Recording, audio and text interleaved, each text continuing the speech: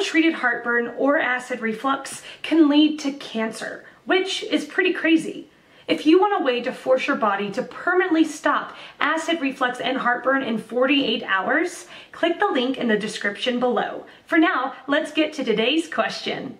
The question: how can smoking cause acid reflux disease? Answer by Peter Clark. Nicotine is one of many agents that reduce the tone of the lower esophageal sphincter, LES. This is the band of muscle around the esophagus just above the stomach. When the LES is doing its job, acid stays in the stomach.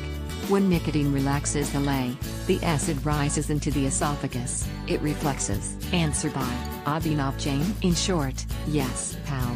When you smoke, nicotine is released into your circulation. This causes relaxation of the lower esophageal sphincter.